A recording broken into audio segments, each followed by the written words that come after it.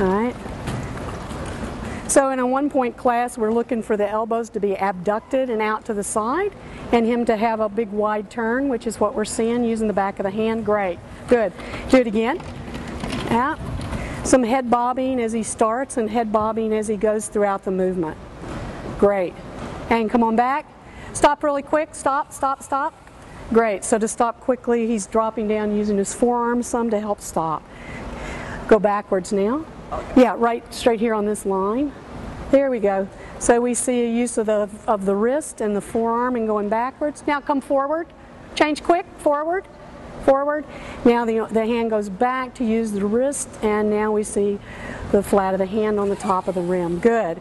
So now if you'll do some zigzags, real quick directional changes. So 45-degree grid. Now change. Good. Switch.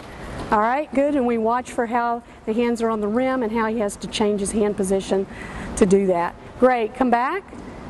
Yep, that's good. Come forward. Towards me. Quick, quick, quick, quick, quick, quick, quick. Good. Stop, stop, stop. Now start again. Start again. Start again. Hurry, hurry, hurry, hurry. Stop, stop, stop, stop. Good. Start again. Quick, quick, quick, quick, quick, quick. Great. Perfect. So now if you'll get right about at the edge of the circle. Great. And just a chest pass. Yeah. Great. So we look at how the athlete does the pass, how he uses his shoulders and the triceps and the wrists. We look at distance and we look at accuracy. This is a condition where the athlete is not challenged. There's no one playing defense. There's no one trying to block the pass. So we get an idea of exactly how he does it. And then in the game, we'll look at how he does that under challenge. So when he's actually got a defender, making it more difficult. Good. And here we'll watch how he catches the ball, how many hands he uses, like 3. And how much he uses his stomach and back muscles to help him if he's got any. Great. Now do a one hand, how you might throw a one-hand pass. So now we look for one-hand skills, which our lower point athletes may not have. He's doing a great job without any pressure on him. Do you ever do it with your left hand? Okay. Just show me how it would be. You right-handed? Yeah. Okay. And this is his non-dominant hand, but so you can see how the dominance of his hand and how much he uses it makes a difference in his skill.